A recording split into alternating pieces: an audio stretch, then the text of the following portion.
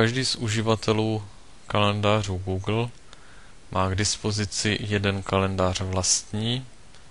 Ten je identifikován jménem a najdete ho v části Moje kalendáře. Můžete však vytvořit libovolné množství kalendářů dalších, například pro potřeby zájmových kroužků, rodičů, jednotlivých tříd a podobně. Vytvoření nového kalendáře najdete v menu Moje kalendáře pod položkou Vytvořit nový kalendář. Nejprve je potřeba vyplnit základní informace. V našem případě se bude jednat o kalendář pro rodiče.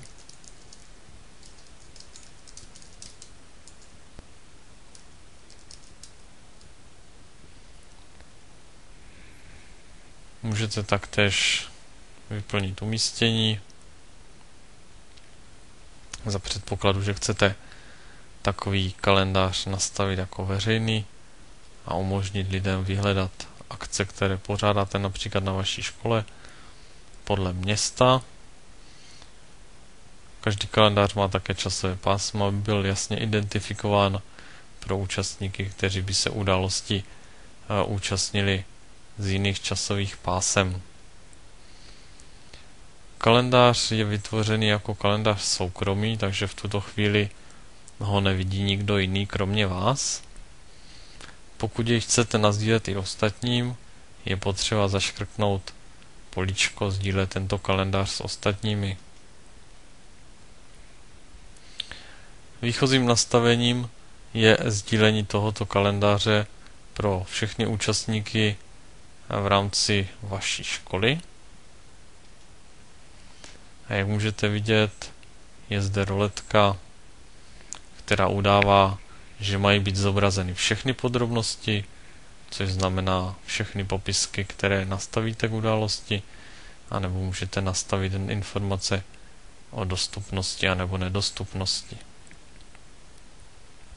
Pokud to má být kalendář, který je určen pro rodiče, bude muset být kalendářem veřejným, protože rodiče nemají možnost se přihlašovat svým uživatelským jménem a heslem. A opět můžete nastavit, kolik informací mohou rodiče vidět. Pokud chcete, aby do kalendáře mohl zapisovat někdo další, je potřeba v části Sdílet s konkrétními lidmi specifikovat ještě další uživatele. Pro tyto konkrétní uživatele už můžeme nastavit podrobněji, zda mohou přidávat do kalendáře události, nebo případně zda mají plnou kontrolu nad kalendářem a mohou například sdílet kalendář s jinými lidmi. Po stisknutí tlačítka Vytvořit kalendář je kalendář dokončen.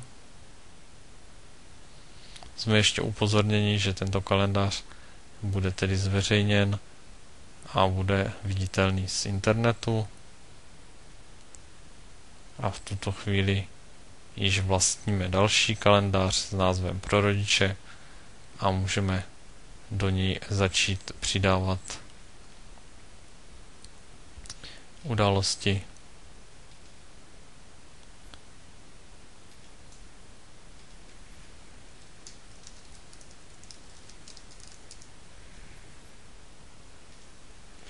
Vidíte, že kalendář je odlišen jinou barvou, aby byla jasná identifikace, s kterým kalendářem právě pracujeme.